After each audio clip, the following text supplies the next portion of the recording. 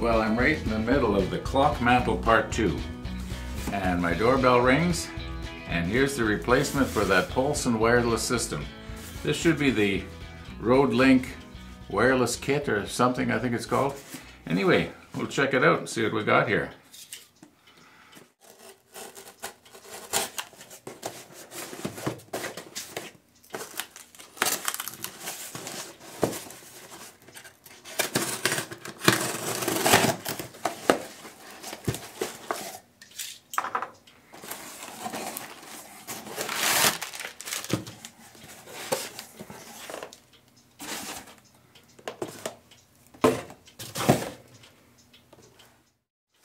Well, this video is not intended to show this to you.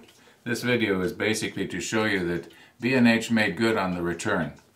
And this pretty well concludes the episodes on the Polsen wireless system. Because this proves that it's over. I'll do a review on this though, and I'm actually kind of anxious to see how it works. But I don't have time right now. I gotta finish this clock mantle. Sorry, so please watch for the review.